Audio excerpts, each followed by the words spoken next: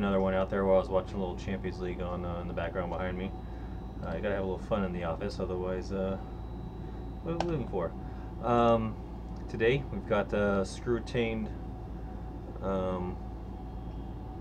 Screwmentable abutment. I don't think I've done a video on this yet before, so what we're going to do is we're going to make a custom abutment, and then we'll punch a hole through it so that it is screw retained, but it gets more anatomical support by having a titanium abutment versus a tie base. So let's see, I've got it set as a custom abutment. Normally don't do screw retained, do custom abutment. Got the gingiva there, and we're good to go. So we're going to go here, titanium abutment. Go ahead and mesh this together. And you can always bring this up if it's not looking perfect to you. Still doesn't look great. Better. That'll do. Okay, we'll go ahead and draw our gingiva. I like to bring up the jaw scan. It just gives me better visual cues to look at. And I'm going to go ahead and draw my gingiva line here. Okay, looks good. Here on our crown.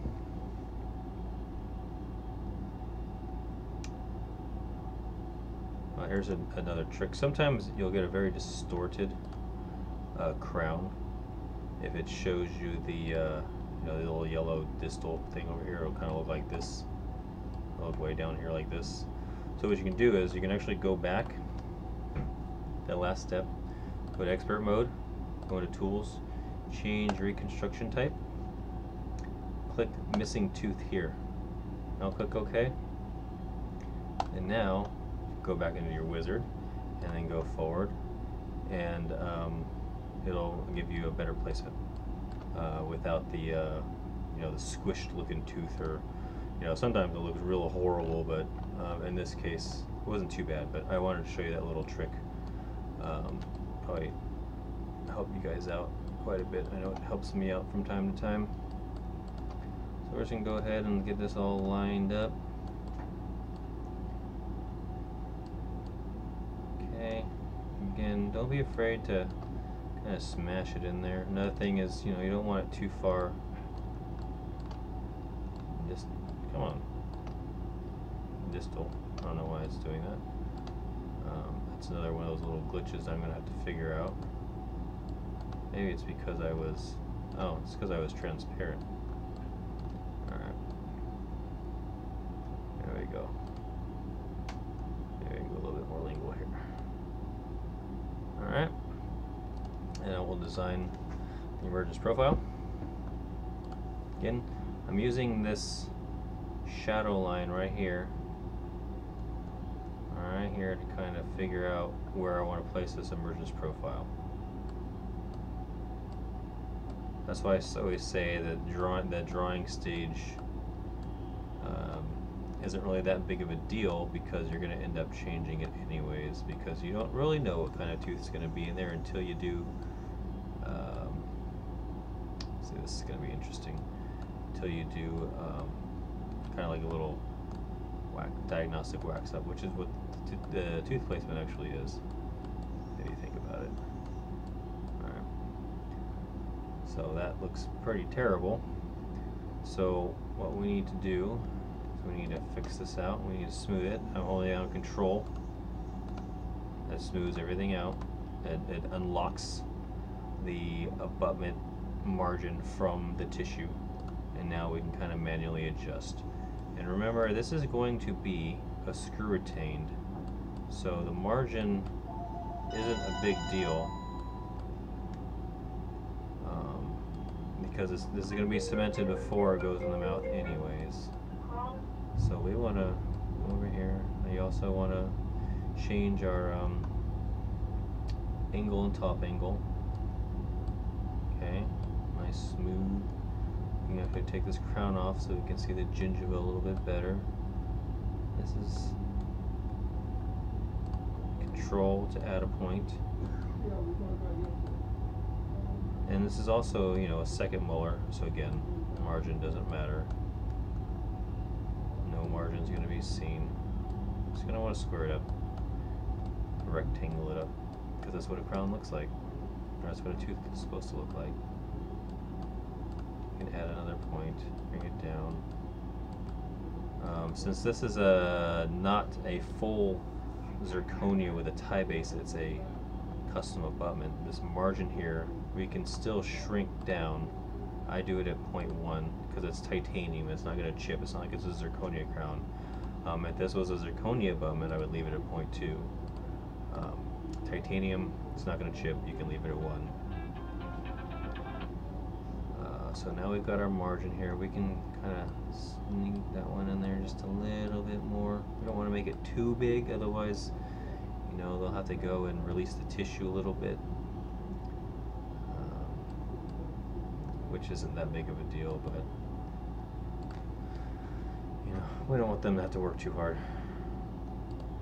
Alright, let's go ahead and check these contacts. And now you're just designing the crown exactly as you would design a full contour crown. Everything's pretty simple. You know, we can bring this down a little bit, bring these cuss tips down. I always remove the screw channel, it's just in the way. Get your cuss tool, you can drag that down.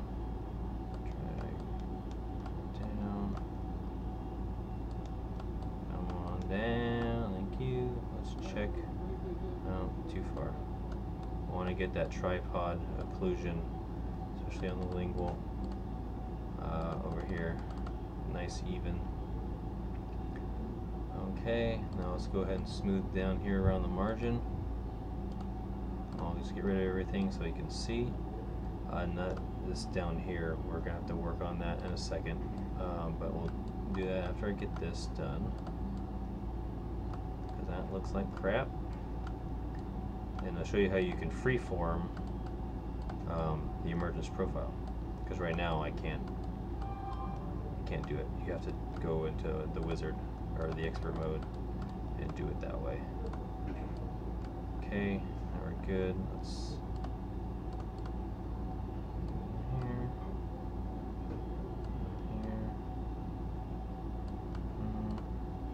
Drop this cuss tip down.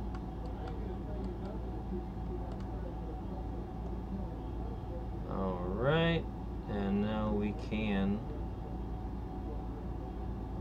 That marginal ridge is not up high enough.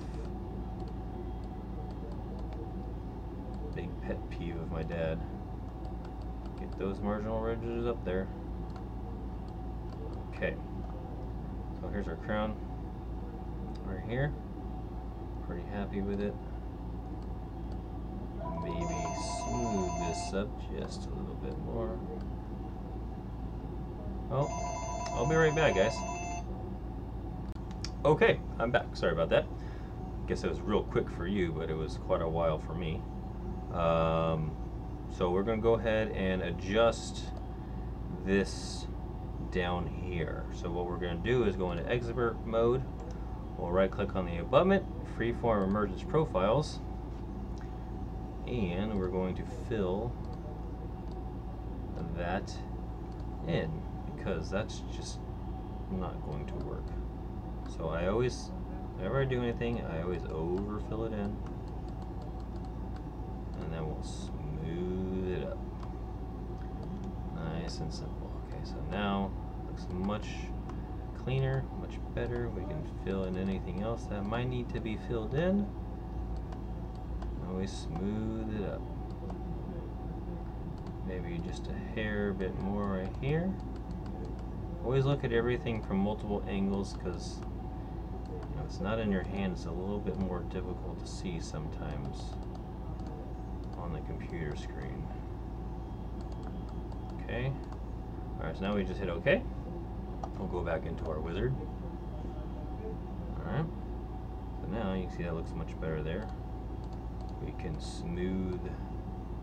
Oh, that was adding, excuse me. Smooth this bad boy up. Okay, now I'm happy with my crown. Looks good. Maybe just smooth that down a little bit right there. Okay, we'll go ahead and cut. Not concerned about the anatomy right now. Also, that could be where the screw hole's going to come through, so it doesn't really matter.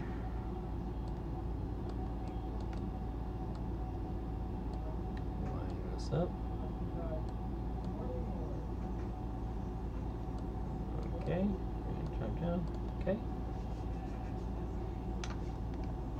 Score. Oh, 1-0. All right. Articulator. Start. If you guys have never punched a hole through a crown, that'll be cool for you guys to see. It's a very, very handy trick when doing these types of cases. So we're just gonna go ahead and cut here. Again, I always switch back to the static, and we'll drop it down. Okay, we'll do contact. Okay, cut. We need to make sure to do.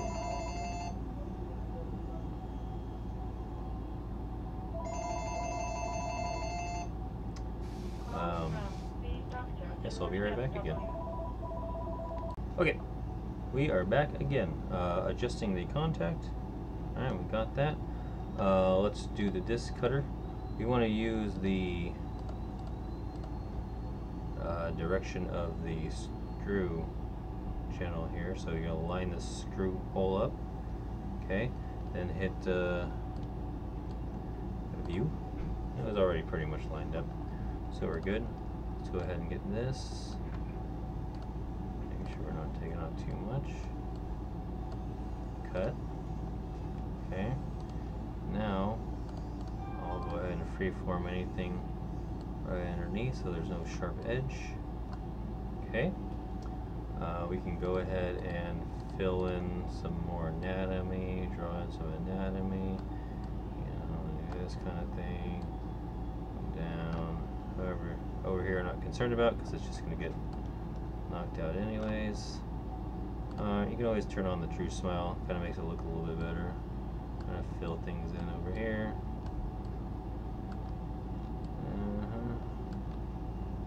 Just simple whole secondary anatomy. Alright. Now we're going to design the abutment. Next, I always start out, insertion direction. Okay, we kind of want to do, here's fine. Just make sure that's kind of like, going with this contact area right here. You want to be able to figure out what that contact area. Can you get that, please? Alright. And next, I like to start off by making this, holding the control key. We'll make this as big as possible. Holding on the control key moves all of them. So I like my points at each cuss tip and each kind of marginal ridge to start. And hold down the control and click to add a point.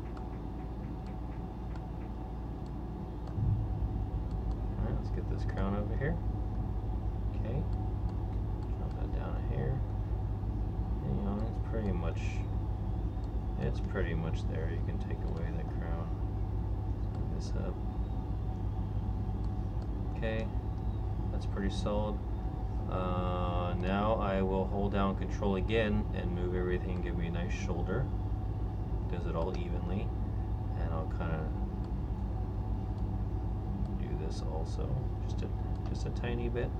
Kind of smooths and evens everything out. Now we'll freeform. We'll take away some of this central fossa right here. This gives you a little bit more room. Nothing too much. Smooth it. And if anything else in the abutment needs to be smooth, you can do that. But I'm pretty happy with that. Okay. And next, the abutment's done. Let's design the superstructure now. This is the crown. drop this margin line down because down around here where these edges are, where the shoulder starts, sometimes everybody's burrs and milling machines are a little bit different and won't fit perfectly. Also up the gap just a little bit. We'll hit next. Now it's going to adapt the crown with that crown bottom. Just check if there's anything else that we need to do. Any sharp edges? No, we're good. Optimize freeforming. We're going to get out of here and then we'll go back in to punch the hole. I don't think that I have to go out and then come back in, but it's just a habit because you used to have to do that. So we're going to freeform the merged restoration now. Let's load here. We're going to hit expert mode, right click, freeform merge restoration. Okay, let's pull up that screw channel. So line, we're going to line that up. You want to hit the attach button, subtract, scroll down to extrusion, and we're going to come down here and find our circle right there. We're going to click on the crown.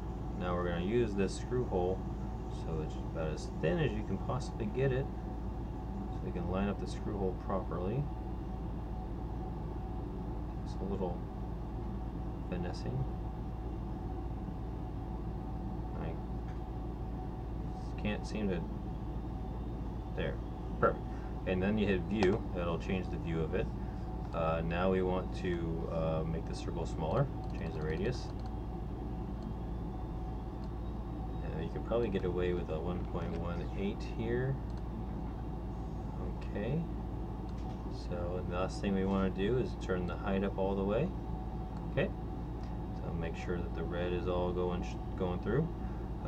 Click here, allow any changes. That means it will cut all the way through and ignore the minimum thickness. Hit apply. And now you have a hole in your crown. Okay. And that's how you do a Screwmentable zirconia. So you go ahead and mill out that crown as you normally would, and the same with the abutment, and you are good to go. Hope that was helpful for you guys. I will upload that video immediately, and if there's anything else you want me to do, let me know. See you later.